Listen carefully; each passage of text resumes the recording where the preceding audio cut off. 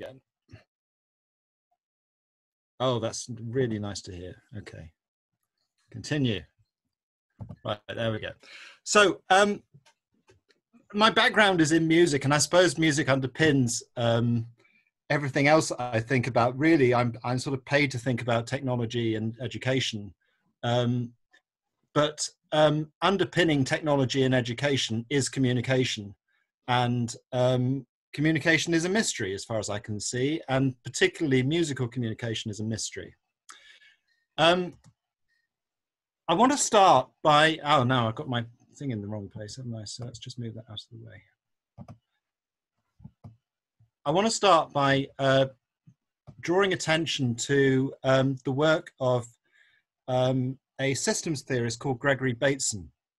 Now, my path towards education and technology is through systems theory. And when I studied music, I became very interested in systems theory. That's really where I started from. And I think as I discovered more about music and more about technology, I realized that that was what I really was. I was a systems person. Now, Bateson says that when we recognize anything, when we make sense of the world, we never make sense of a single thing. We're always moving between different descriptions, multiple descriptions of the same thing. And he's got this passage. Andrew and I were actually having a conversation. Was it yesterday or the day before? You asked, what is the difference? And Bateson says, he gives a definition. He says, look, in order to have a difference, you've got to have two descriptions. You've got to have two versions of something in order to make a difference. I think this is a very striking paragraph. This is from a book called Mind and Nature, which you can actually download online if you want. Simplest, most profound is the fact that it takes at least two somethings to create a difference. To produce news of a difference, i.e. information, there must be two entities, real or imagined, such that the difference between them can be immanent in their mutual relationship, and the whole affair must be such that news of their difference can be represented as a difference inside some information processing entity, such as a brain. Now, I suppose that underpins everything I'm going to say today, because I'm going to talk about this multiplicity, that the fact that even when we think we're seeing a single thing, or even when we think we hear a single sound, it's never a single sound.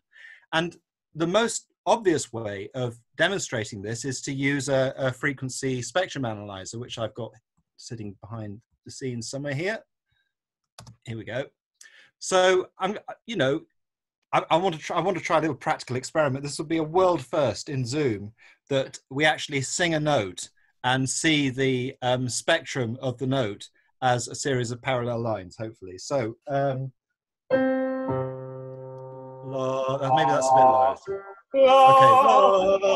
Okay, after three. 1, 2, 3. La. Hang on, who's singing the C still?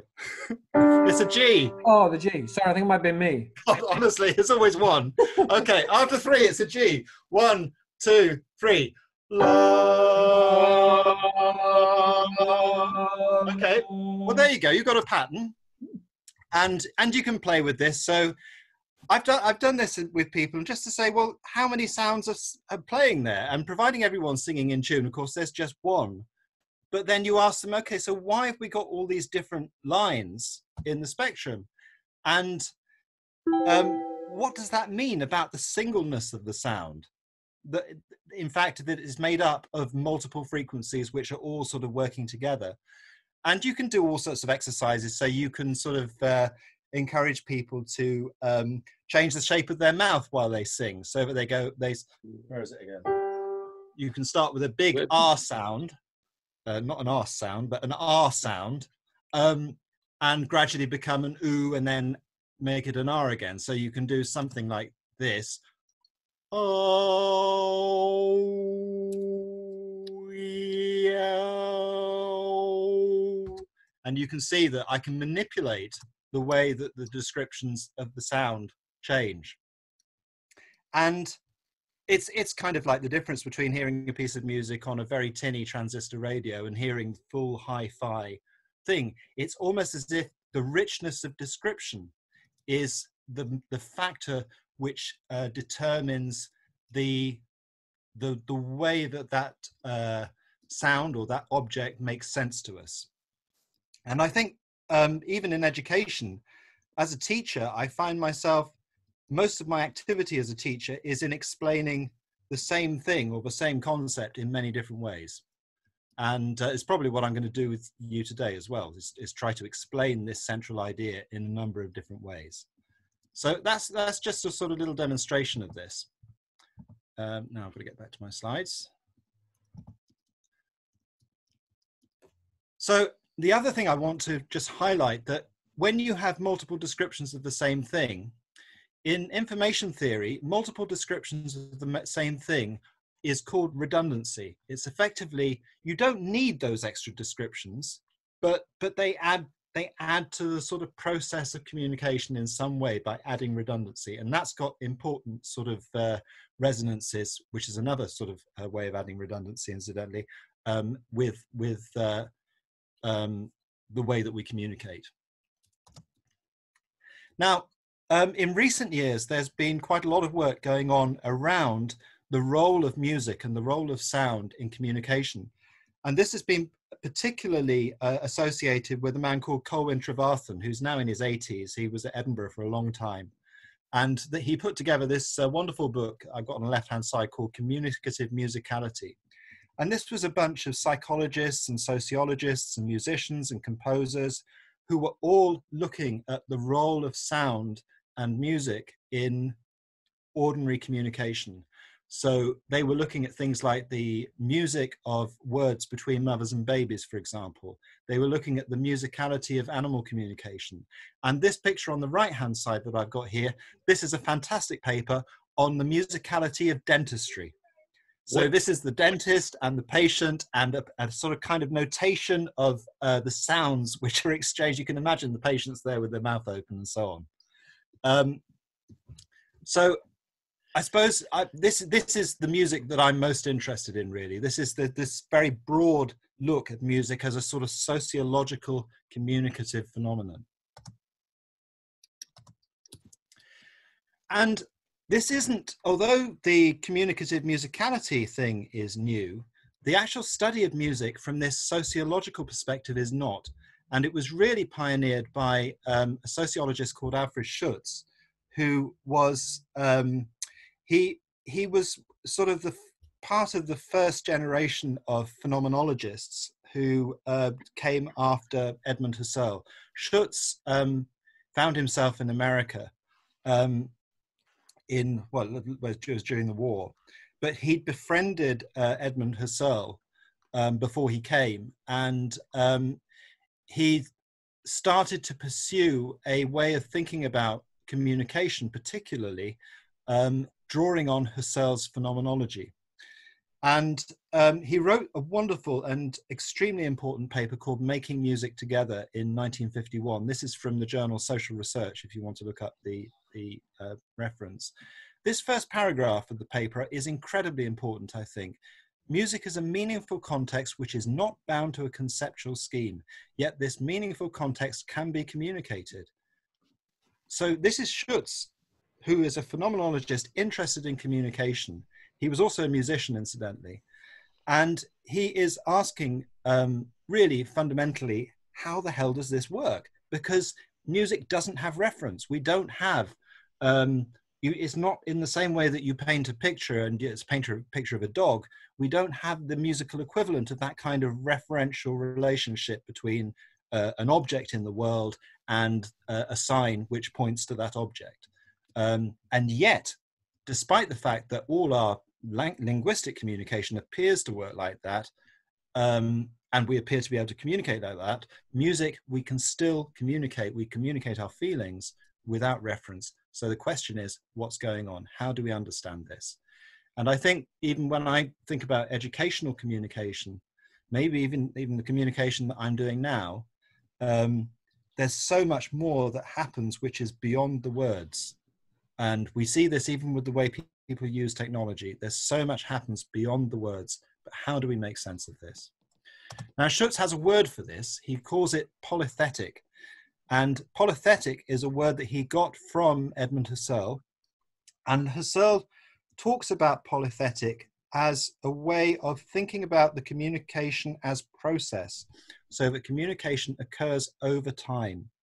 And I think for musicians, obviously, polythetic and polyphonic don't just sound similar. I think they're probably referring to very similar kinds of processes.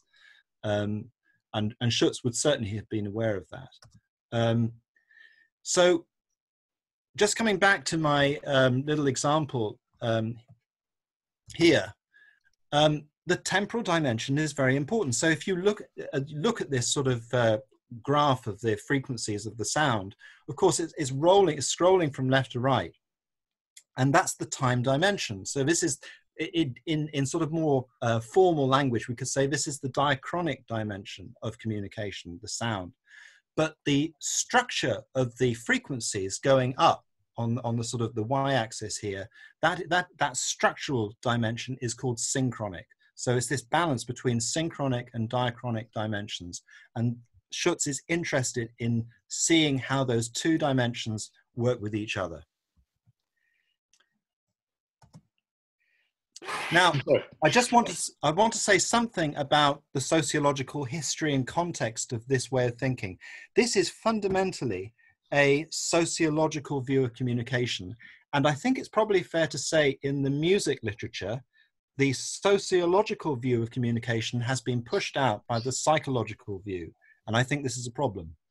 But, you know, just to give you an idea, and also where my thinking sort of comes in here, we start with Husserl, and Husserl influences Schutz. They have a long correspondence, and Schutz becomes one of the main proponents of Husserl's work. Schutz, when he's in America, is befriended by Tolcott Parsons. And this is a hugely important moment because there is this sort of exchange of ideas between them, and they have a correspondence which is written about by a man called Richard Grathoff. He wrote a book called The Theory of Social Action. And Parsons is kind of pushing Schutz to develop his theory in a more sort of, shall we say, a more sort of functionalist, slightly more mechanical way. And Schutz is gently pushing back, saying, I don't mean it to be quite like that. But Parsons, I think it's probably unfair to say Parsons is necessarily distorting what Schutz is trying to say. But the American sociology is not the same after Parsons. He's hugely influential in the way that the field develops. And Parsons creates, or I should say also Schutz has a massive impact in social constructionism as well, which is sort of goes off in a slightly different direction. But Parsons introduces a very important idea called double contingency, which is very closely related to Schutz's idea. So Schutz is imagining, how do people communicate? Well, in order for me to talk to you, and it's quite hard actually at the moment because I feel as if I'm talking to myself, but in order for me to talk to you, I have to have some kind, I know you're here, I have to have some kind of idea of who you are and how you are likely to respond to the utterances that I make. And it's only with that sort of model of, first of all, what I want to say, but some understanding of how you're going to respond to what I'm able to say, that I'm able to choose the words that I can speak in the first place. So this is the double contingency. On the one hand, you've got this choice of what it is you want to say. And then in the second place, you've got a choice of what kind of model do I imagine of you listening to this and how you are likely to respond to actually make the communication work. And this is a very simple idea in many ways, but it's been hugely influential. Now, one of the people who was massively influenced by this is a German sociologist who, if we were German, everyone would know about, but because we're British, hardly anybody knows about. He's a man called Niklas Luhmann. And Niklas Luhmann developed Schutz's idea into a full-blown theory of society and social dynamics. And he was particularly influenced by systems theorists. So this is the sort of the world that I'm interested in. So that particularly he was influenced by a German physicist called Heinz von Förster, who incidentally was a very close family friend of the Wittgensteins, and a mathematician called George Spencer Brown, about whom we had a conference here. Andrew organized a conference about him last year. And Spencer Brown had a very close connection to Bertrand Russell. So we have Russell and Wittgenstein influencing Luhmann here. And Luhmann has an oeuvre which is extraordinary in its scope and intellectual power. And, you know, it is a major piece of work. Luhmann, just to bring it more up to date, Luhmann mentored and talked to a sociologist called Leidersdorf, who I got to know about 10 years ago now. And Leidersdorf has used Luhmann's work, drawing on Schutz and Parsons and Husserl, to study scientific communication and communication practices in universities and industry.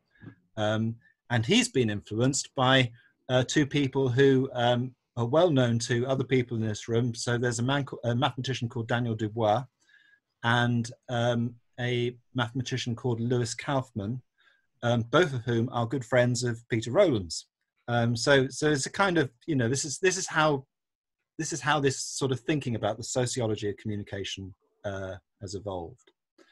I think it's always useful to have some sort of historical context, because otherwise ideas just appear out of nowhere and it's difficult to know where they've come from.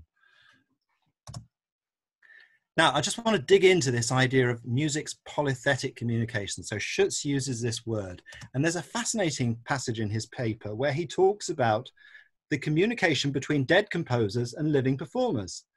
And he's thinking, well, how does this work? And he says, okay, well, separated by hundreds of years, the latter participates. So this is the performer. The performer participates with quasi-simultaneity in the former's stream of consciousness by performing with him step by step the ongoing articulation of his musical thought. The beholder thus is united with the composer by a time dimension common to both, which is nothing other than a derived form of the vivid present shared by the partners in a genuine face-to-face relation, such as prevails between a speaker and listener. So he's basically saying, when I play Beethoven, I'm having a conversation with Beethoven. Now, I think many performers will say the same thing. And the question is, okay, so what's going on? Time clearly plays a really important part in this process. And interestingly, the word polythetic, if you Google it now, you might come up with Schutz, because he is famous for using this word. You have to dig to find out where it originally came from, but it's used by data scientists. And the data scientists use it to describe clusters of data of things which are not united by common variables. So the picture on the right is a list of favorite things. Now, my cluster of favorite things is going to be an array of all sorts of stuff which don't have any unifying characteristics, except that there's something which you can't quite put your finger on to say, actually, no, they all belong in this category of favorite things.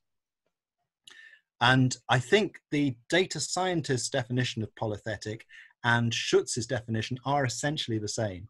And I made a video a little while ago just to explain how I thought that those two things are related. So where does this come in music? Well, we are effectively talking about a sociology of musical communication. And more importantly, this seems to be a kind of a sociology of anticipation, because it's anticipation which is the thing which seems to be the coordinating force whereby the performer and the composer can communicate, or different performers playing together. They're sort of looking at each other in that sort of double contingency relationship. They're looking at each other and sort of thinking, okay, what are you going to do next? I'm going to do this. And then we can come together and we can gradually work together and produce a sort of coherent thing together. Now, you probably know this book. It's quite famous. David Huron's book, Sweet Anticipation, which is probably from about 10 years ago now. Music and the Psychology of Expectation. And I mean, Huron does take a psychological view. So it's something that happens in brains, and I've got something to say about that. He's got a nice example because he also uses the tools of information theory as a way of exploring expectation. And I'm going to say something about information theory. So these are the systems people who start to infiltrate the thinking about expectation and sociology after Parsons. And he's got this little example. So he says, okay, so we're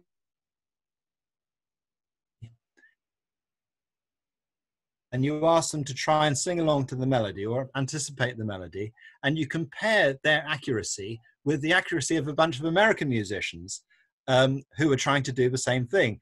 And I don't know if you can hear the piano, but I'll just play this, and it's kind of interesting because you listen to the tune, you think, oh God, what's it doing? How does that work?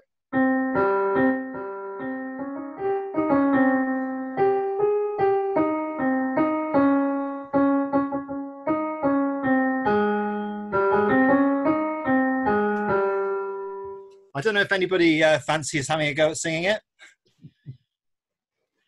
without looking at the music. The bit that I'm familiar with is the A flat, is the Pelos. Yes. Stuff. So that. Yeah. So I'm kind of familiar with that, but yeah, that's a cultural thing, of course. Yeah. It is, and it's very interesting. So I think this is an interesting experiment. Now you can compare that to, oh, can you? Wait a minute. I should be doing something there. Oh, there we go. You can compare that to this sort of double contingency situation. Maybe you've got an American musician and you've got a Balinese musician, and one is trying to teach the song to the other. Now, so they're looking at each other, they're looking at each other's facial expressions, they're sort of listening to what's happening. And you can imagine that the European or American musician is thinking, oh, what the fuck are you doing now? Okay, right, I'll do that. Just do that bit again. And that is, Schutz calls this tuning in to the inner world of the other. And he's saying this is the essence of musical communication, where somehow we're able to tune in to the inner world of the other through the flow of time. And what's particularly interests me about what Huron's done here is that he's used information theory, he's used entropy, which is a measurement in information theory, it's a mathematical thing, as a way of trying to understand what's going on. And actually Kenneth has been doing some similar experiments recently as well, which is how we got to know each other. Now, okay, so what am I talking about? Entropy, what the hell's that? So this comes from the work of a guy called Claude Shannon. And Shannon was an electrical engineer, and he had a very practical problem because he needed to understand how to send messages down phone lines over large distances and work out, how much bandwidth was required to transmit a message as effectively as possible. And he wrote an equation which was actually based on an equation from physics, which was created originally by Ludwig Boltzmann. And Boltzmann's equation is about the dissipation of heat in a material, in metal or whatever it might be. And Shannon was interested in the way he saw a sort of similar dynamic in the degradation of signals. And so he thought, well, he could probably use the same equation. Now, there's quite a lot of discussion about he may have actually got Boltzmann completely wrong, but this equation has been incredibly important. We would not have the internet were it not for this equation. All our compression algorithms, which are fast at work behind the scenes in Zoom, all depend on this equation. And I just wanted to give you a quick demonstration of what entropy is all about, because I did some work with Lotte Leidersdorf at Christmas, and I wrote a little program. And so you can imagine that my two text boxes here are two people talking to each other. And as I type a message, it looks at every character in the message. And what the equation means is basically you take every element of a message, so every letter in my case, and you add up the probability of each element and multiply it by the log of the probability of each element, and you get a number. And it turns out that the more surprise there is in a message, so the more I type random characters like this, the higher my entropy value is. And you can see my program, it just lists all the different variables. It works out the probability of them, then it works out the log, and then it multiplies the two, and then it adds all of this up, and it produces 4.6872, okay? And if you've got a lot of redundancy, now redundancy effectively is just kind of saying the same thing. So if you've got a lot of redundancy, so I just have AAAAA, the entropy is actually nothing, because the probability is 1 here. The log of the probability, well, the log of 1 is 0, and so the entropy is 0. If I have one element there, then my entropy goes up. And you think, well, this has got a musical analog, so you can imagine I can have a repeated accompaniment.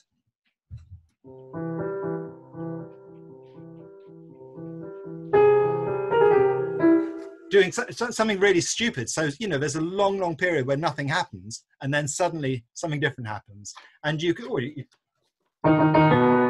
anything that is surprising. So entropy is a kind of index of surprisingness. And the more surprising it is, the more kind of crazy it is, the higher the value. Now, you can also have, this program was originally written to explore the idea that two people could talk to each other. So I can have entropy in one person and entropy in another. And Shannon has a measure of what he calls mutual information, which is a relationship of the common ground between one person who's talking and the other person who's talking, or one message produced by one source and a message produced by another source, and we can get a measure of mutual information. And you can almost think of that as a measurement of harmonization in dialogue or social relations. So although this is kind of very, in a way, it's very sort of mathematical, a little bit crude, it's also extremely interesting and very practical, because everybody who works with anything to do with data knows something about information theory and uses the entropy calculations. And there is a history of people using this in music. Oh, there's my, Shannon's diagram also maps on to the double contingency diagram as well. It's kind of, all of these things sort of resonate with one another, I think. However, there are problems. So there are lots of people in music analysis. I'm going to talk about Leonard Meyer in a minute, because he did loads of stuff with this in the 60s and 70s. This graph, you probably recognize, you know where this comes from. This is Lerdahl and Jackendorf. Their sort of grammatical breaking down of music into components. They're also coming from a similar place. They don't use entropy in the same way, but they're sort of coming from the same kind of space. But there are problems with doing this kind of analysis. You kind of have to say, well, okay, you're counting this stuff, but you're counting it. Who's the observer? You know, how can you make any objective? It almost scientizes musical communication. But actually, there's no critique as to who chooses what is counted and who, you know, how do you decide? But I think that's probably a more broad problem in musical analysis generally. They use very sort of rigid, formal mathematical models to think about how music works. So one of the common ones, which is used by people like Meyer, is a Markov chain model, which I can demonstrate actually. And this is a very computery sort of metaphor for trying to think about how surprising things might develop in a sort of algorithmic way. A lot of people who are doing algorithmic music, you know, computer-generated music, they use things like these kind of techniques, Markov chain models, and it's a little bit crude. There's a lovely website here.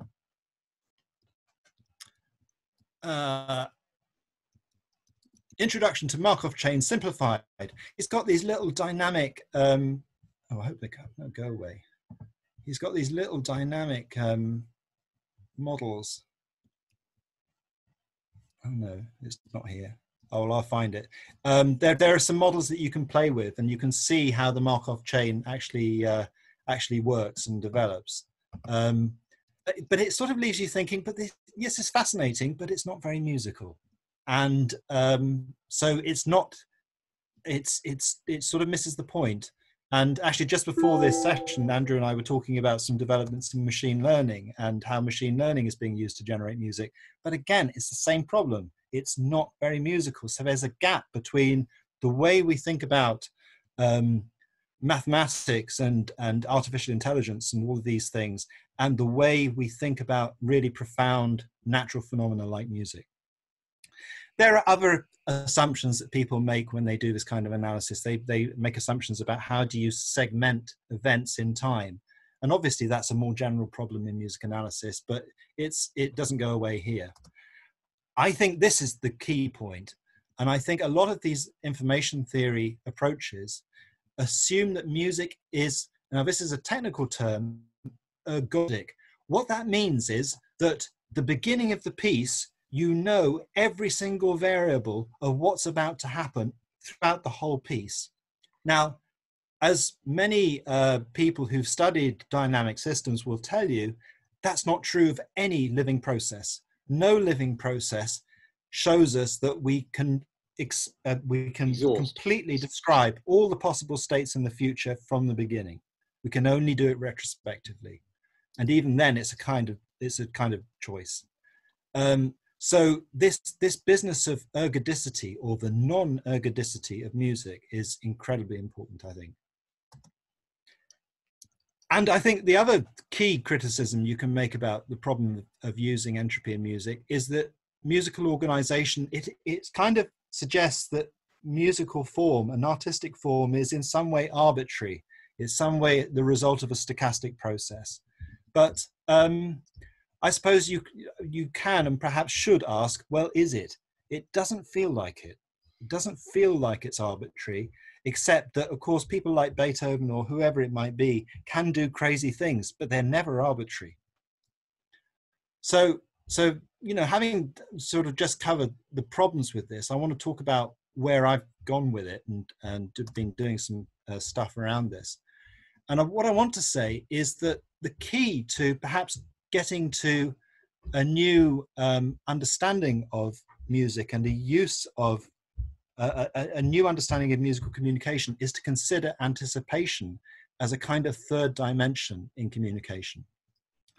And it's almost as if when you go into 3 dimensions, you kind of want to generate a vanishing point.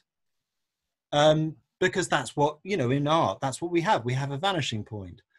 And so it's a question of how the processes of reflexivity enter into the emerging processes of making sound, and the structural qualities of that sound, how that then actually gives us this sort of rich picture of where things are likely to go. How is it that we know that you know, our final sort of dominant 7 is going to go to the tonic? Now, loads of people have written about that. How is it that we really don't know where that's going to go? But these things remain mysteries, and I think perhaps there's some light that can be shed on those mysteries through a more sociological approach, which embraces anticipation. Now, an anticipatory system is formally defined. There was work in biology by a man called Robert Rosen. Actually, this is his diagram at the top here, which I've got my thing in the way of. He talks about an anticipatory system must contain a model of itself. And you and I are anticipatory systems. If we weren't, we wouldn't be able to survive in the world, and we wouldn't be able to communicate, because unless we've got a model of ourselves and a model of the people we're talking to, it wouldn't work. So so this is kind of a key feature in living systems. There is another statement of this, which is a very famous one by Roger Conant and Ross Ashby. Now, Ross Ashby was one of the founding figures in cybernetics. And they say every good regulator of a system is a model of that system. I often think about this statement in relation to the university and ask whether the university has a good model of itself. What's the answer? Let's not go there. And I think more controversially, there's an amazing paper by Nicholas Luhmann at the end of his life, where he suggests that to have a model of oneself is to invent a past and a future. Effectively, it means you're inventing time. There's something very, very important in what he's saying there, I think. So really what we have to do is to account for the way that reflexivity interacts with events in time. And this is a diagrammatic way of thinking about this. So just drawing on my, my frequency analysis that I showed, you've got the synchronic dimension going down, down the side here. We've got, this is time's arrow, where events occur, events occur over time. And in a sense, you can say, well, this is in the direction of the increasing entropy in the universe. The universe is sort of getting more disordered over time. But then there's a reflexive process which is happening within us, which is trying to make sense of all of this. And the reflexive process is actually increasing order. And so you've got this sort of dynamic, and as these two processes are moving in opposite directions to one another, they're influencing and being influenced by the synchronic and structural dimensions operating along this y-axis here. Now, I think fundamentally, this is what I think is happening in musical communication. I'd be very interested to know what you think about this, but I think this seems to make sense to me. And my big challenge has really been to how to operationalize this, how to make it into something tangible that we can actually point at and say, oh yes, this is an interesting thing here. But I think this is the general dynamic of it. What I've been doing is I've been generating fractal type images by analyzing musical events. And in fact, I've been doing it by analyzing all sorts of things, even learning interactions. And I'm interested in these fractal images because I think fractals are absolutely key in understanding how we anticipate things. Just to give you, actually, I won't talk about Maya just now. I'm going to move on. I'll come on to that in a minute.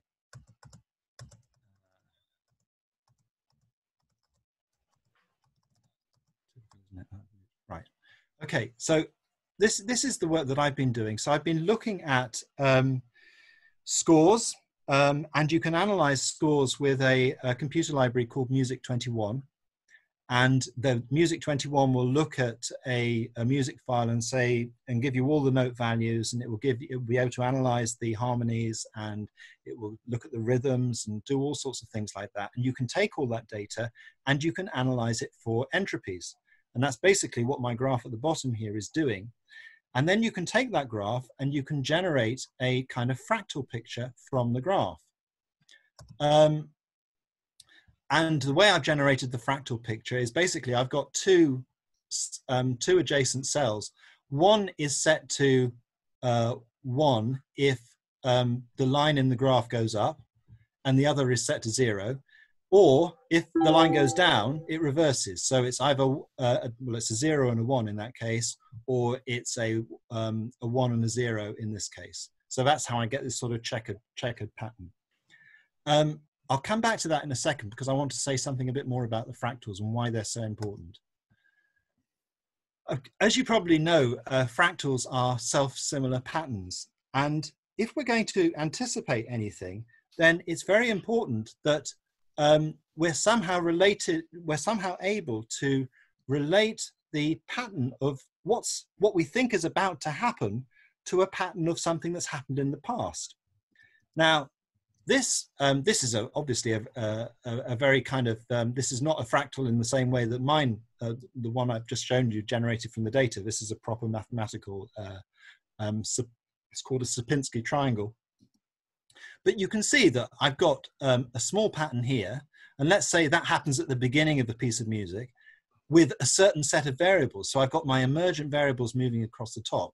So something happens at the beginning here, but then at a larger structural scale, maybe with different variables. Maybe we're now looking at the harmonic progressions or whatever it might be at a different level, but those harmonic progressions generate a similar pattern to the pattern that might have been generated in the original moment by, say, some sort of motivic idea.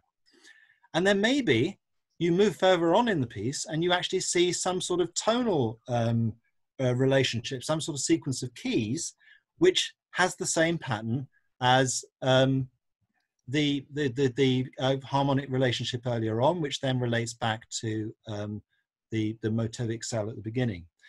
So fractals, in this sense, the way the suggestion is that the way that we can anticipate what's happening is because there's some commonality of deep patterning which relates patterns which have occurred with different variables at an earlier stage. And there's this kind of continual recapitulation of a fundamental pattern throughout a piece. And I think this idea, in a sense, is not new. It's just that what the techniques that I've been looking at recently have been highlighting is a way of trying to, or a different way of trying to operationalize this with information theory, but also pointing out that actually the key thing in the formation of a pattern is the fact that it's got holes in it. And of course, we've got holes in the pattern here, and it's the holes that make the pattern. So you kind of have to say, okay, so how do all the different variables that make up a piece of music contribute to the holes that comprise the pattern? And so, you know, this is just summary. How can we anticipate what's about to happen based on what's happened in the past? And the fractal over time shows how future patterns can be predicted. So this is my, this is a piece, this is actually a piece of Bach. This is the Sinfonia number 9, which is, where is it? It's this one.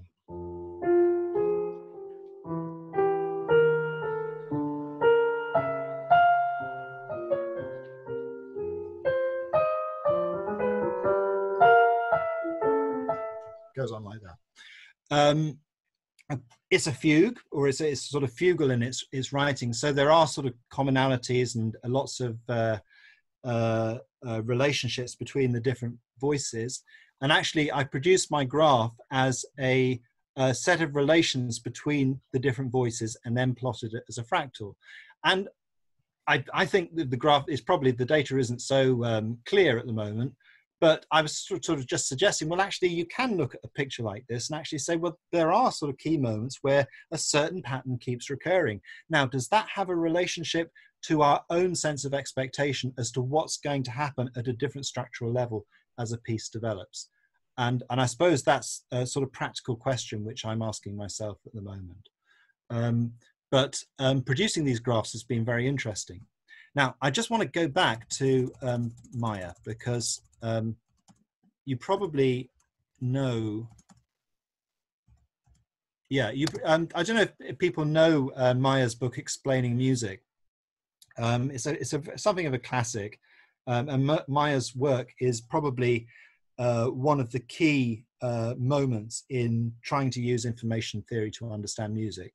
Anyway, at the end of Explaining Music, Maya does some easy stuff at the beginning. He's got this idea that music is a pattern. So that, you know, we kind of share this concern, really. Music is a pattern and the piece is somehow a way of completing the pattern.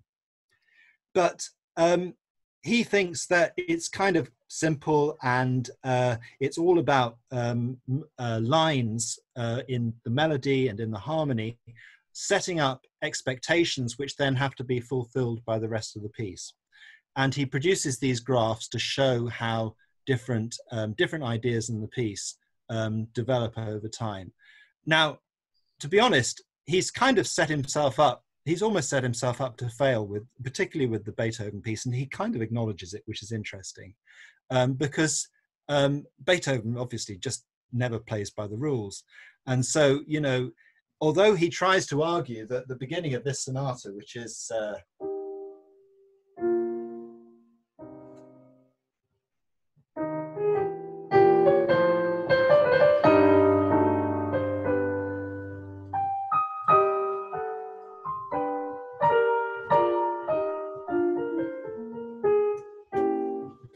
saying it properly, but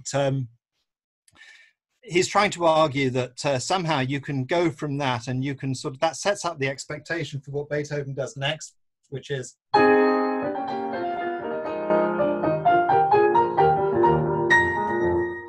I struggle to understand where the connection is, frankly. It's such a ride to listen to this, because you kind of think, where the hell's he going? And I think Maya is almost sort of saying, well, we can look at it like this, but actually it introduces a lot of issues. And what I want to say against his position is that there is a pattern, there is a process going on, but the ending of the piece is not the completion of the pattern. The ending of the piece results from the co-construction of a selection mechanism, which selects silence or nothing as the next moment. Somehow we get to the end of the piece and we know it's over. And the question is how? How do we know it's over? And it's very interesting. Maya uses, he sort of covers himself a bit. He says, look, this doesn't really work. At the end, in explaining music, he says, you know, this is hard. And he uses a funny word, which I had to look up. He says, I am not an expert in the aesthetics of music.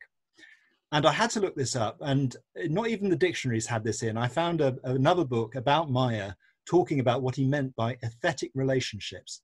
And he says it constitutes the kinesthetic sensing of the ethos and character of a musical event.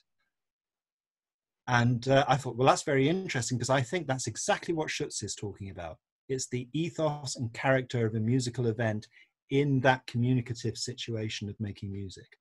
And really what Maya does is he takes an incredibly complex and messy phenomenon like the Beethoven sonata, and you can see I've got my squiggly drawing here at the bottom, and he tries to draw a straight line through it and say, no, it's about this. But in doing that, he kind of ignores all the mess. And I think, well, it's not quite that simple, is it? The other thing that he does is he takes time out of the equation. Although all his diagrams are kind of process diagrams, the actual temporal flow of time and the way that categories emerge, that sort of gets washed over. And you know, this is the difference between, I don't think he knew Schutz's work, but Schutz argues that the time is central to the process of musical understanding. And so, you know, it's making time an essential and an inseparable aspect of the other dimensions. So, you know, you can look at a piece like Les Adieux and say, okay, so we get to the end. How did we get there? And this is the process. It's a kind of, you know, somehow we've all arrived at the end, but we've arrived at it with all these different ideas and variables knocking into each other. And by some magical process over time, they produce this sense that everyone feels that we're at the end. And you've got these many. So this is the polythetic communication, really. This is what it's about. And so, you know, you can look at the Beethoven, you can say, okay, so how does it end? Well, like all pieces, it ends. I'm just going to start in the middle of it. So obviously.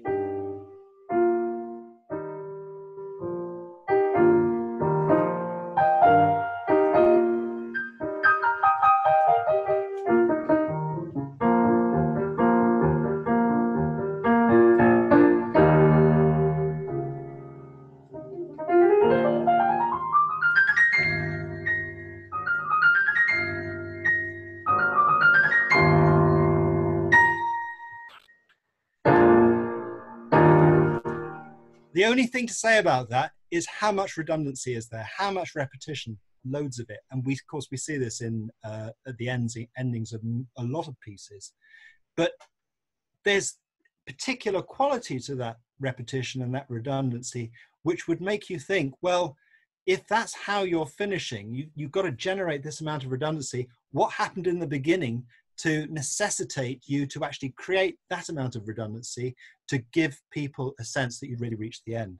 And so that is where the sort of dynamics and the pattern is in this piece, I think.